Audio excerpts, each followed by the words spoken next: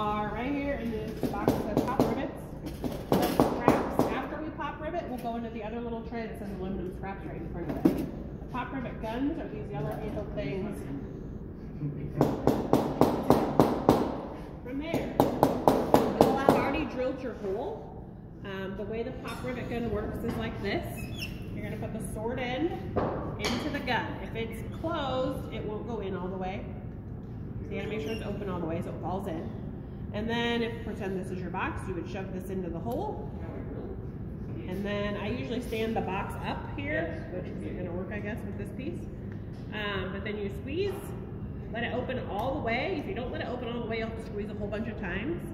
And then you can usually squeeze one more time, and boom, it'll pop off. Okay? That little piece shakes out, and that's your scrap piece. After you get that done, you'll throw this on the stake and kind of flatten it, and then that will be it.